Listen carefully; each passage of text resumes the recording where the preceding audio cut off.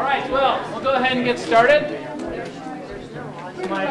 Thank you all for coming to our first lunchtime talk after spring break. We have a couple more good ones coming up the rest of this semester. Dr. Astalis will be giving a presentation, I think April 11th, something astronomy or space related. I don't quite have a title yet, but it'll be forthcoming and announced soon. It is my pleasure to introduce our speakers today. We have 4 student speakers. These are all Porter scholars.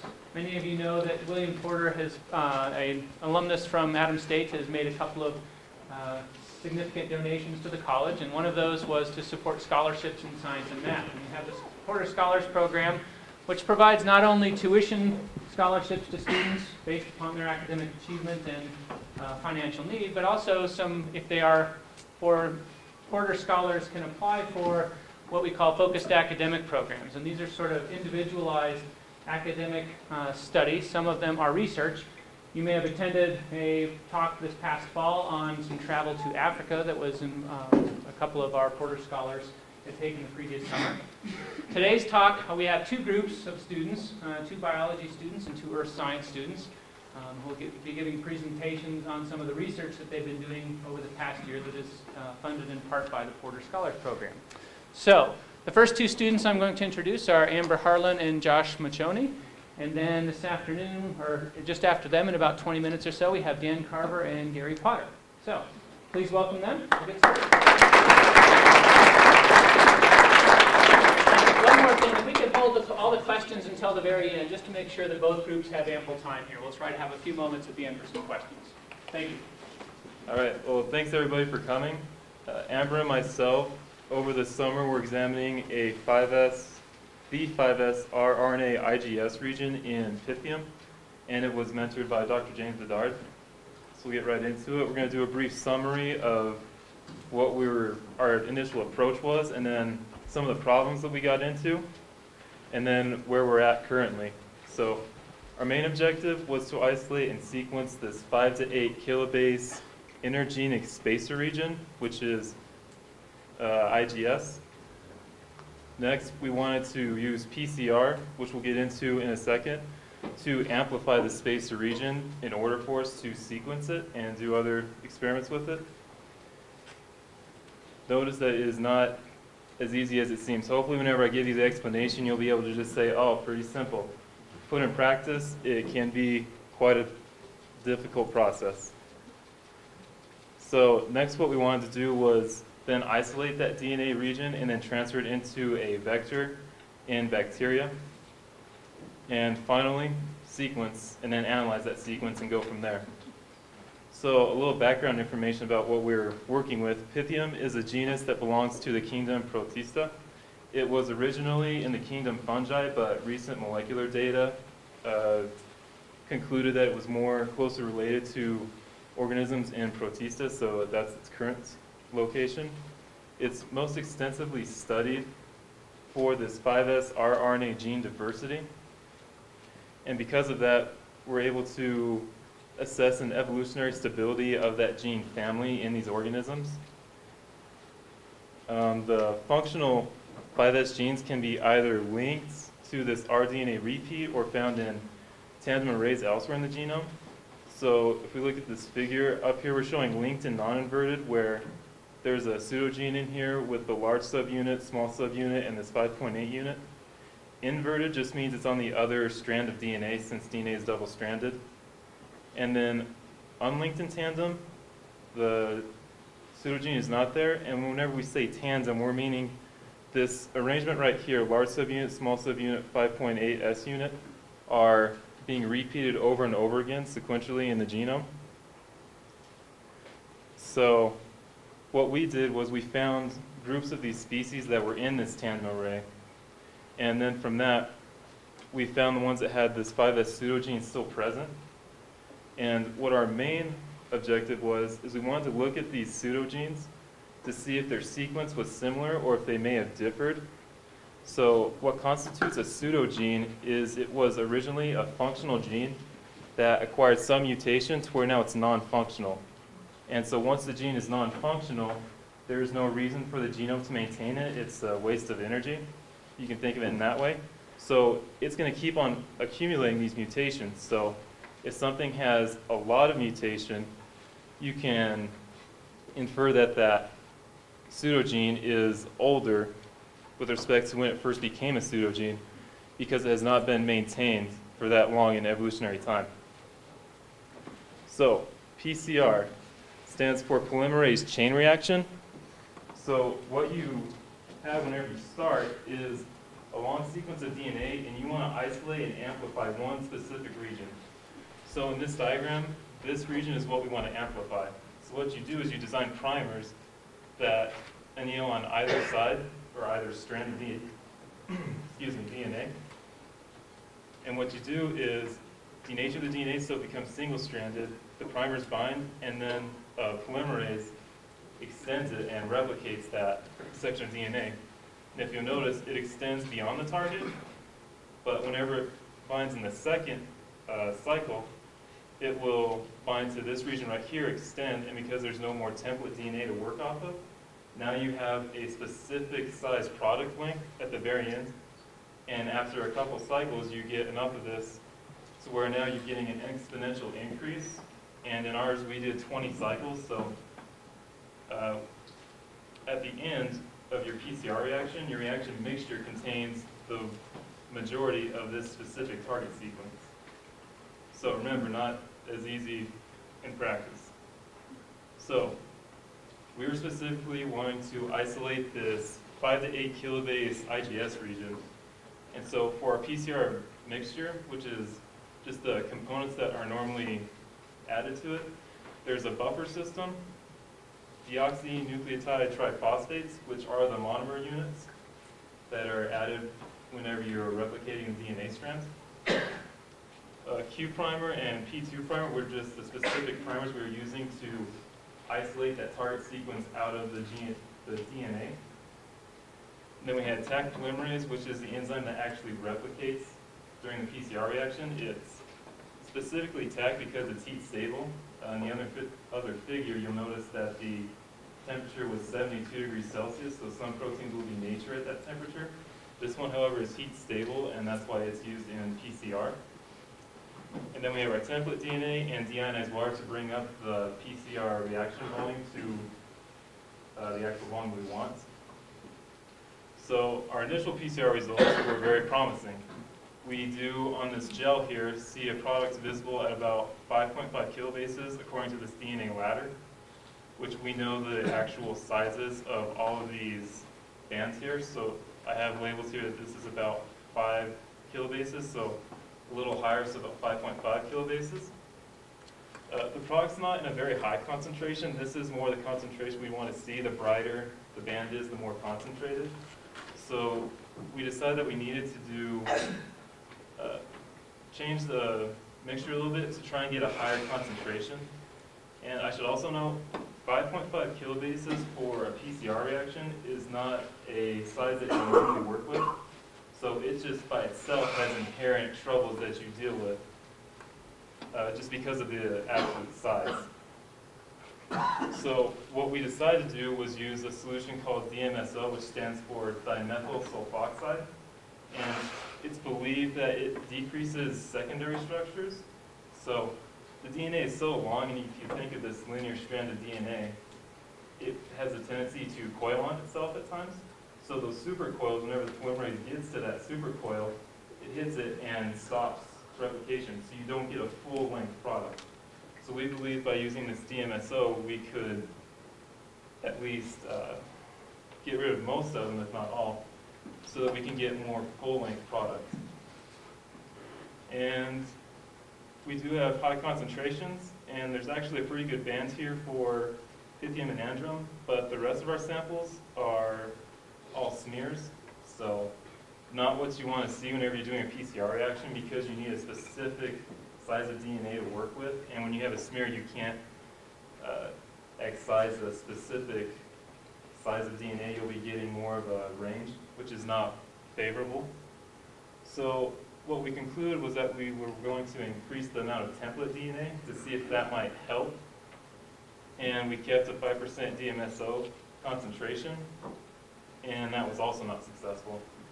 So, after a while we did some more tests, and after a while, the most depressing thing of the whole summer was seeing gels that either had smears or there was absolutely nothing at all, because that means you have to pretty much start right back from square one and do the whole process over again.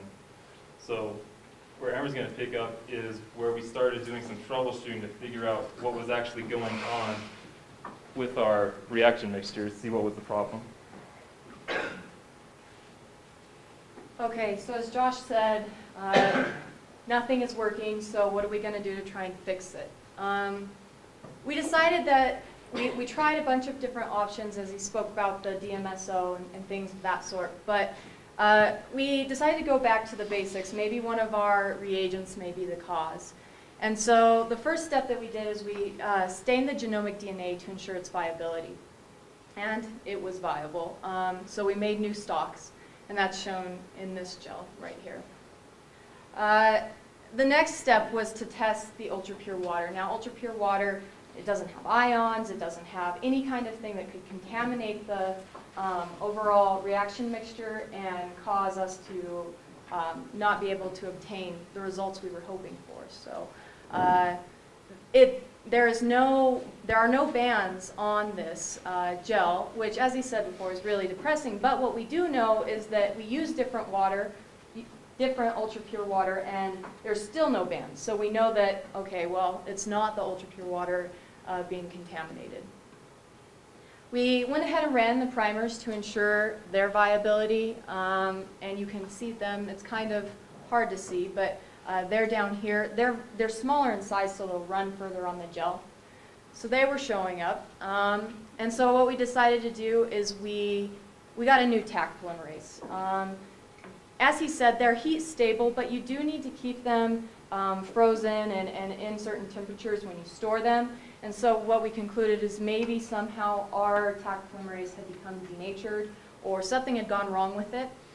We went ahead and used new DNTP mix because we ran out of the previous DNTP mix with all of the gels that we were running. So, and then of course we used the primers and the buffers. And what we found was that both PCR reactions worked. So yay, finally we found something to work, and this was the happiest gel of the summer. So we can see that both species of Pythium did go ahead and give us the bands in the around the 5.5 to 8 kilobase region that we were hoping for. So, dang Taq. And so now we can go back to what we were originally trying to do, and that was to amplify that region of DNA in the IGS section, and we were successful. So I just want to emphasize that because we weren't successful for a long time. And we did obtain greater concentrations of the product. So you can see that for all the species, we obtained quite great amounts and great concentrations of the product. So the next step was to purify these products, and the way you do that is you take the gel and you, obviously we've already gotten to this step right here. We've already run the gel. So you want to isolate the band, so you excise the band from the gel, and then you use some kind of a kit that will help you to kind of extract that DNA from that gel. And so what we used was the Topo XL PCR cloning kit. And it kind of has a basic step-by-step process. So you prepare the gel slide, you add it to this mini column assembly, centrifuge, wash, and then you'll elute the DNA. Now that's a very basic step-by-step process. It's a little more involved than that, but that's just kind of the basics of what we did. And so the next step is to ligate it into a vector and go ahead and transform into a bacterium, and the bacteria we chose to use was E. coli. So I kind of thought I'd give you a little idea of what do I mean by a vector and what do I mean by transforming it into E. coli. It's not like we're turning it into bacteria or anything. So the features, there's three main features of a vector that you want to consider, and the first is its origin of replication, and this kind of allows replication within the bacterial host. So we used the PCR-XL Topo, copyright Topo vector, and its origin of replication is right here. So again, it just allows the bacteria to go ahead and replicate this section of DNA when it replicates its own DNA. The next is a selectable marker, and this allows only bacterial colonies that have taken up the plasmid to grow. So we need only bacteria that are going to contain this vector. We don't want a bunch of bacteria that don't have it. So how are we going to ensure that all of, I mean, it's not like you can go with a microscope and pick out, bacteria. So how are we going to ensure that this vector is in all of our bacteria? And that's done with these antibiotic resistant genes. So here we see kanamycin and zeosin. So when you make your media for your plate, you go ahead and incorporate the antibiotic into it. And by doing that, when you go ahead and you plate your, or culture your bacteria, those that aren't resistant to those antibiotics will die. So. And finally, you have a multiple cloning region, and that's the section of the vector that you're going to insert your DNA into. And so there's different ways of making sure, how do you know which ones have recombinant plasmids, as we call them, or those that have the DNA inserted into them, or those that don't. And so with our specific vector, what's important to know is the CCDB gene. This gene is responsible for producing a cytotoxic protein. So if we do have a recombinant, it will change the reading frame. The DNA will insert itself and change the reading frame for that gene. And so that gene will not create a functional product. So you won't get a toxic protein. But if there is no DNA in that section, then the protein will be produced and the cell will die. And then we go ahead and we wanted to transform it into E. coli, and that just means the bacteria is going to uptake it into itself, this vector that we went ahead and ligated with our DNA. And so it's kind of shown right here in our in the bacterium. And then you will have the bacteria grow, and now you have tons and tons of copies of that one section of DNA that you wanted to create large amounts of. So that's kind of shown down here. And so we needed to verify that we had the DNA that we wanted from those colonies. And so we went ahead and isolated a colony from our plates. We ran PCR and we ran a gel, and this is the results of that gel. So if you look right here, this is the product that we were hoping to get, that isolated IGS region that's been replicated in the vector. Now you might ask, well, what are these bands down here and what are these bands up here? Well, Josh mentioned supercoiling, and DNA will run differently on a gel according to its shape.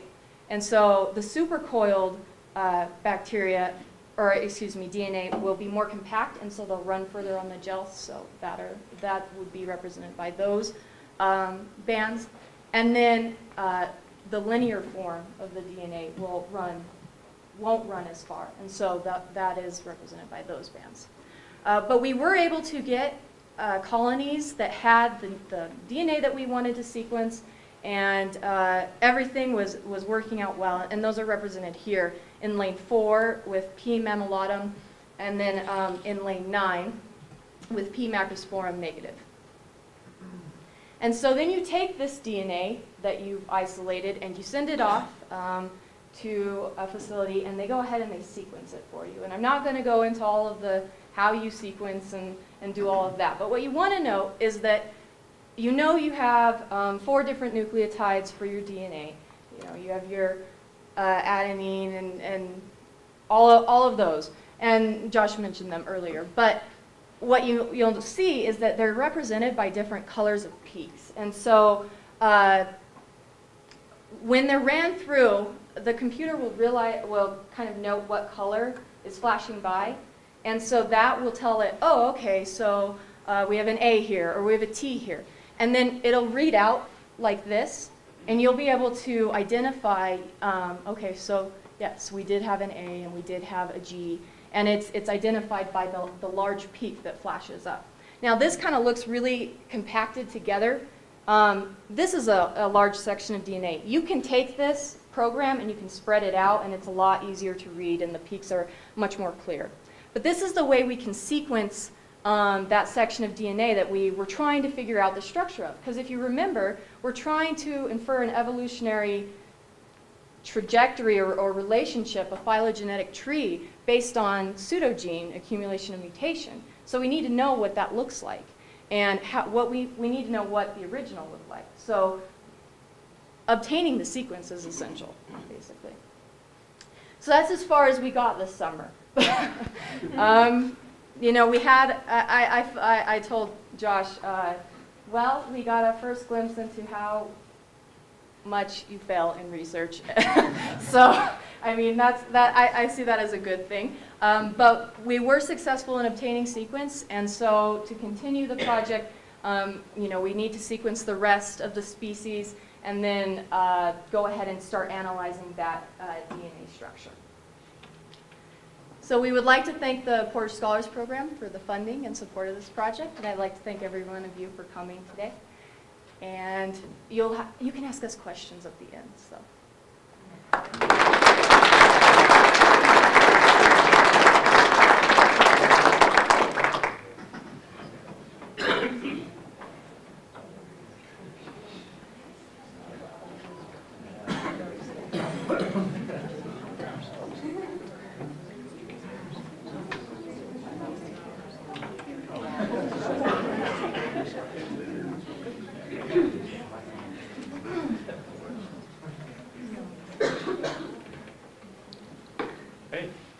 Thanks for all coming out. I know now that the pizza's gone, this tends to go a little slower, so hope you can all stay with us. But Gary and I are Porter Scholars, and we did receive money for doing just this, determining the age of dirt, numerically. So what this talk is about, instead of going over the details of what our individual projects are, we're going to try to look at how you can relatively age-date material in earth science, as well as numerically age-dated, and then apply that to what we did in our own projects. So this is just a little tough to see here, but you can see there's a band of charcoal, and this will come into play along with this individual as well. So to get things started, we're geographers, so you start with a map, and that's pretty much how it goes. But so this is our study area.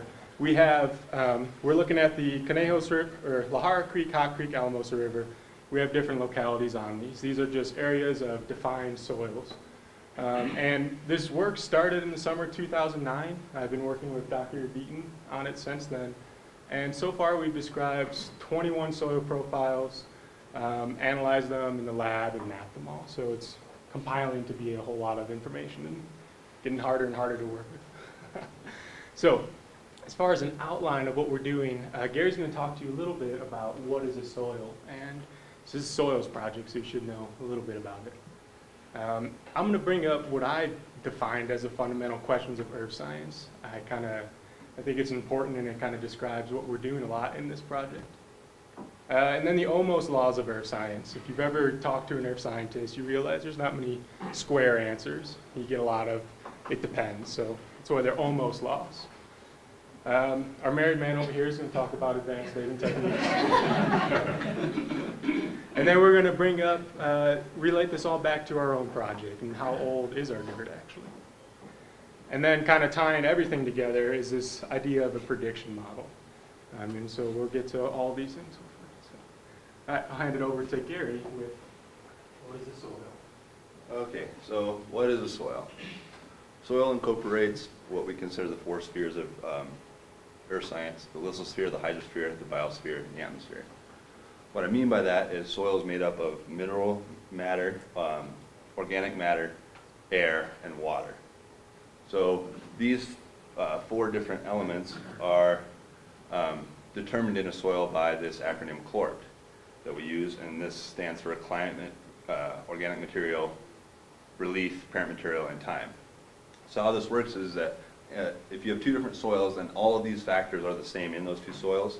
So they have the same climate, they have the same organic material, they have the same relief, they have the same parent material, and they were formed at the same time, then they are indeed the same soil. But if just one of these factors is different, then it's a different soil. So say you have a soil that has all the same climate, it has the same organic material, the same relief, the same parent material, but they were formed at 2 different times, then they are indeed 2 different soils. Something important to note is that soil on a landscape is an indication of a stable landscape.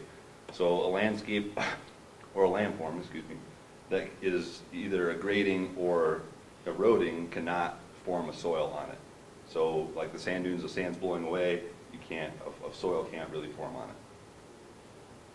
And organic matter in a soil can be dated. So if you have enough buildup of organic material in a soil horizon, then that soil can be dated. So here's a couple of pictures. So what we're talking about when we're talking about what did I just do? Okay. So well, what we're talking about when we're talking about organic horizons are these dark black layers here. And these form on the surface when a landform is stable. So then like was at one time a stable land surface and that's now been degraded on top of, and this surface can be dated. Let's turn it back over to Dan for what we ask in earth science. Yeah, and again, this is just my opinion, but I guess I've been at it for 5 years and I've considered that these questions keep coming up. And the first one is, what is that? You know, you're outside and you're looking around and you see a landform or something and you really have to define what it is. And this kind of encompasses what we do in describing or looking at a landform and taking notes on it, gathering data, all kind of falls into trying to figure out what that landform is.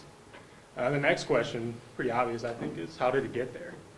We deal a lot with this question, especially in our project. This is probably the majority of the time we spend, is dealing with the processes to figure out how that landform we see today managed to be there. And the third question is, how old is it? This can be a little bit more difficult to answer depending on what you're working with. And so what we're going to talk about next is a couple, these almost laws of earth science that deal with how you can figure out how old a object is. And first we're going to just talk about relative age relationship. So which one's older than, is this older than this other medium next to it? So principle of superposition. Anyone who's taken a geology class should recognize this one pretty honestly. The basic idea of it is which one came here second. Right? And I'm trying to include modern analogs so you can understand these earth science principles. This is actually, it was a parked car in England and a landscaping truck was taking their turn and it fell off the top of this truck. But the idea behind this principle of superposition is that the material on the top is the youngest. We see this and use it extensively in earth science. In soils, you can tell this orange material towards the bottom is older than the darker material on top of it. As well as in geology, we have 2 sandstone layers here. This white one is older than the red one on top of it. Really kind of straightforward, but important and easily applied for relative age dating. The next principle is cross-cutting relationships. So this is a picture of a dog nose and a screen door. So basically what it's saying is that this medium was here, the screen was here in order for the dog to move through it. So the material intruding through an existing medium is younger. We see this again with soils and what we call crotovina. These are these small circular features here. These are animal burrows that were basically dug out hollow holes and then material from the top, the surface, falls into them. So you have this section of younger material that's held within an older medium. Geology, very extensively used with faults, igneous intrusions, a lot of applications. This is probably the most important principle for that study. Cultural deposits.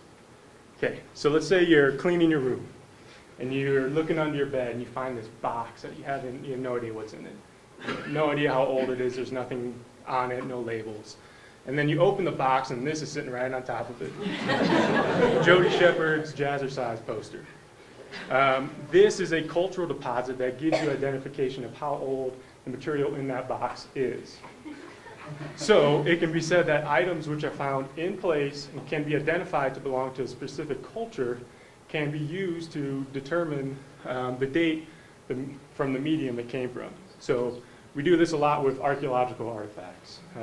This is a point that we found in one of our areas, and we sent the picture to an archaeologist, and they told us it was a Cumbres chert and used extensively by the Folsom culture.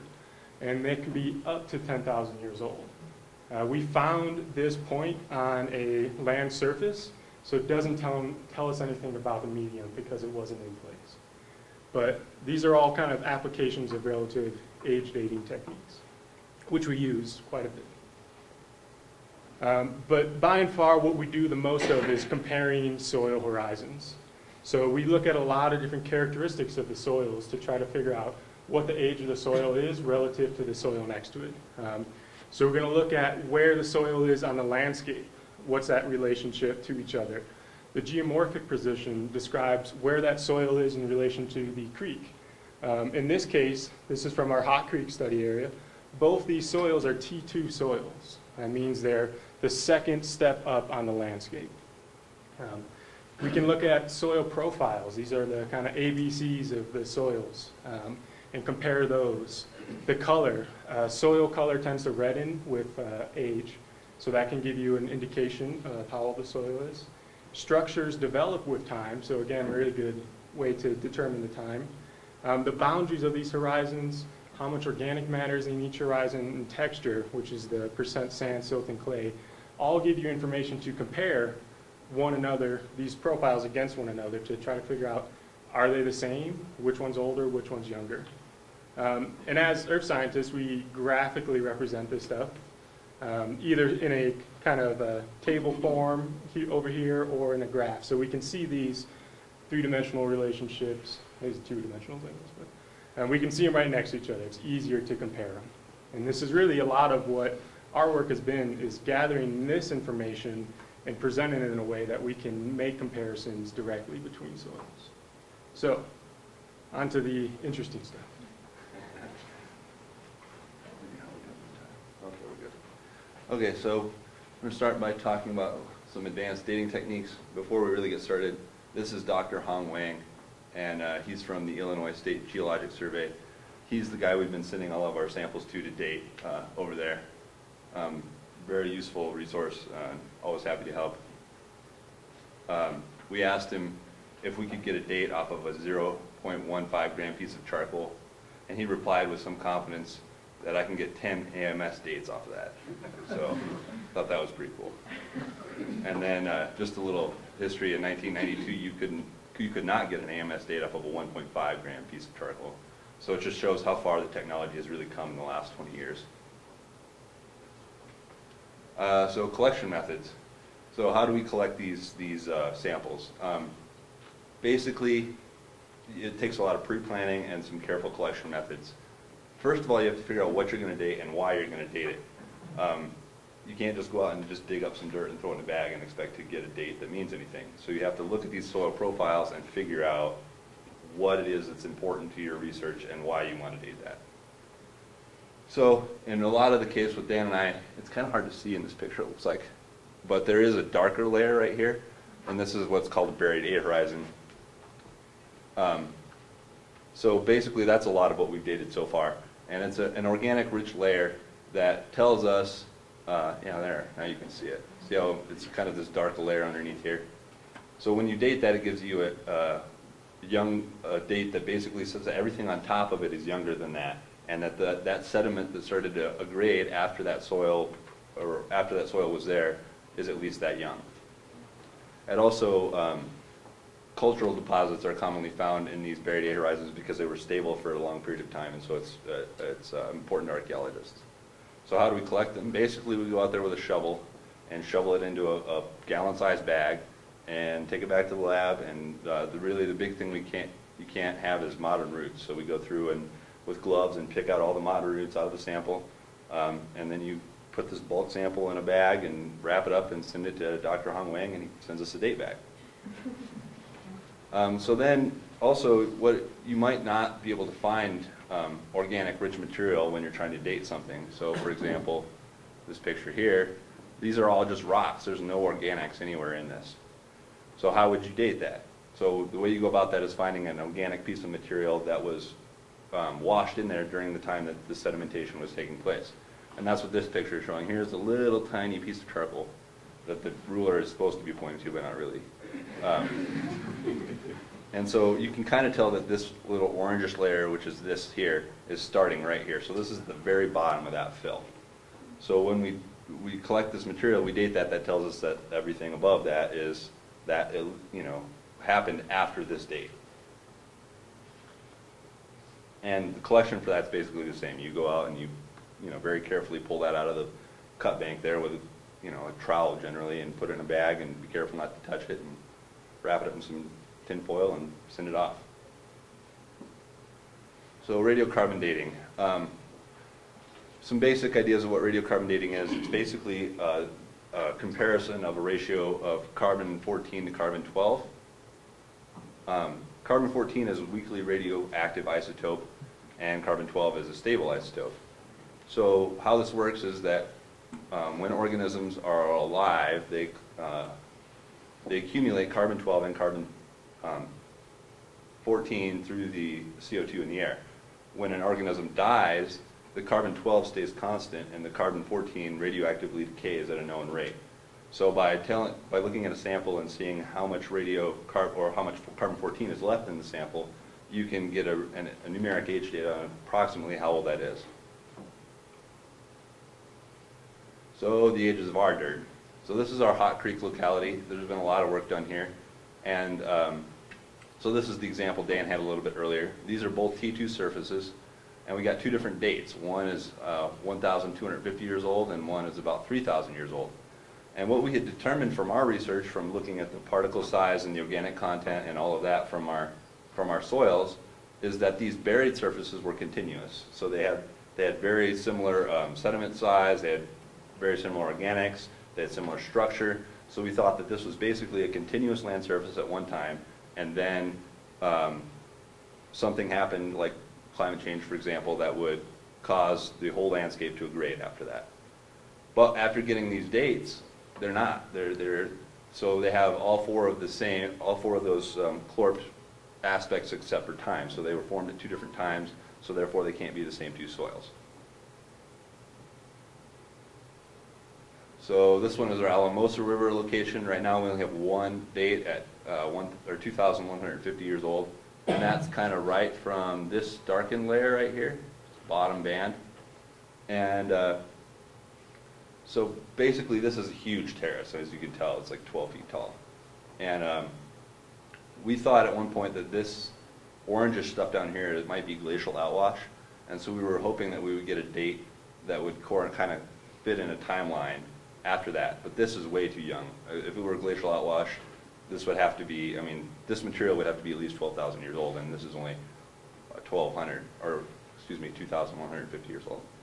So the other thing we're trying to do here is we're waiting on a date from another T1, which is this surface, so that there are two different terraces at two different times.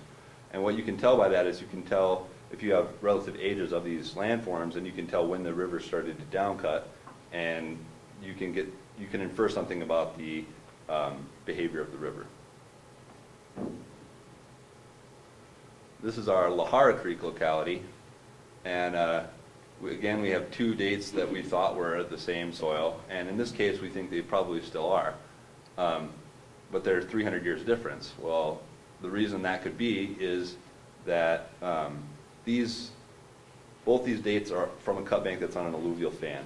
So what happens is you have the main feeder channel of this river here is meandering through its river basin, and another channel is coming in and from the mountain slope and meeting up with this channel and depositing alluvium. So what happens is the high energy stream up here has all the sediment in it, and as it comes to the flat area, it loses all its energy, and that sediment starts to fan out in all directions. So, and that would build up over time. It would get a little farther out and a little further out. So what happened is that this 900-year-old date is toward the middle of the fan more, and so it got buried at about 900 years ago. Once that soil gets buried, no more organic material is being deposited into that soil. Whereas this one might have been is a little further out in the fan, and so it might not have been buried yet. So it might have taken 300 years for the fan to build out far enough to cover the soil. So at that time, during that 300-year period, more organic material was being deposited into that soil. Hand it over to Dan for the prediction model. Yeah. Okay, so why, I mean, what are we gathering these dates for? I mean, that's really the question we haven't answered yet. And what that comes into place is the prediction model. We're really trying to create a map of the landscape, and I'm going to hit the lights on you again, sorry. But we're trying to produce maps of these landscapes, which are tough to see. But basically what we're saying is we're identifying landforms and their extent, and then we're also determining the age of these landforms.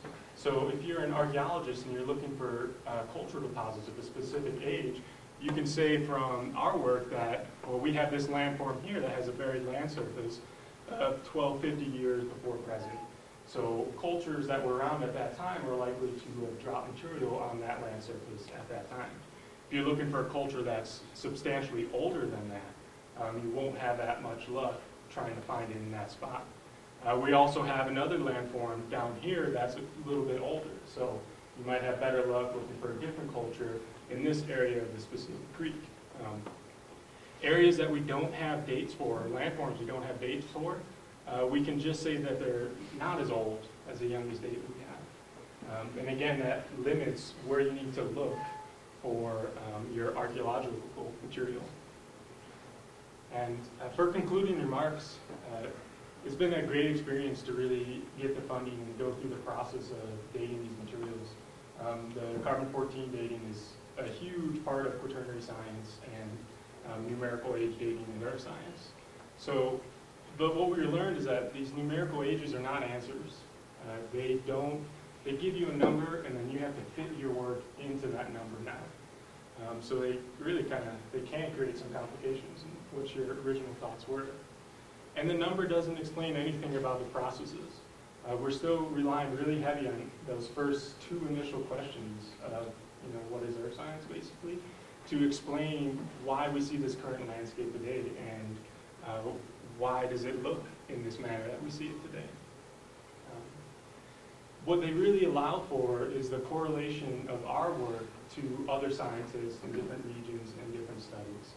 So since soils represent landscape stability, we can say that there's a specific climatic conditions that are affecting the soil at that time to produce that stability. So someone who's doing research on climate in the Front Range might be able to take our data, our numbers, and use that to enhance or affect what they're studying. So it really broadens the scope of the project to the greater community. With that, I'd like to say thank you. We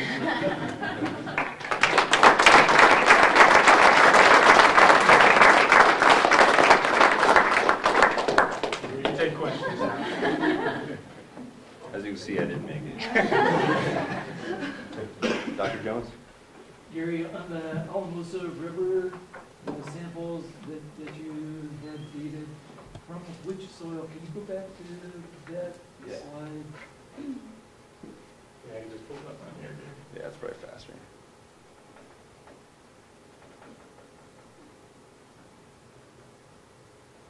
There, the Alamosa Road. Yeah. So right there seem to be two dark layers with the orange light. oops. That went all the way back to the beginning. Yeah, there are several layers right there, actually.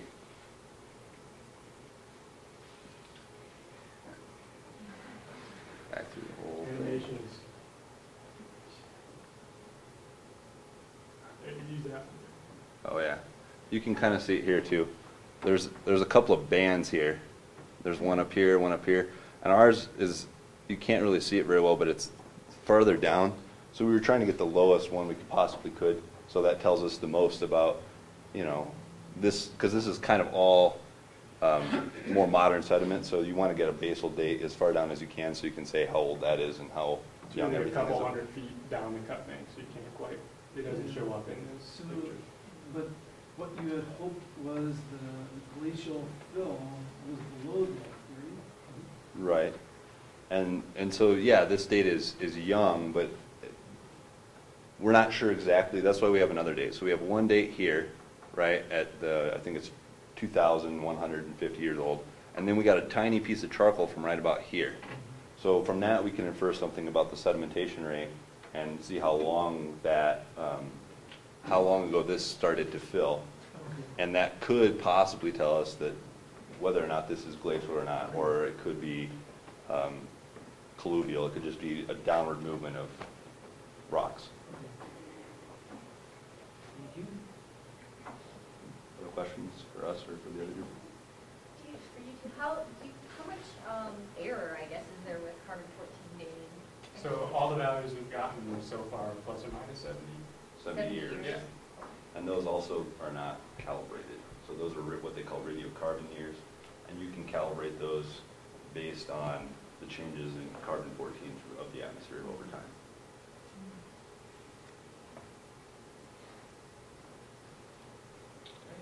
No more questions? Thank you.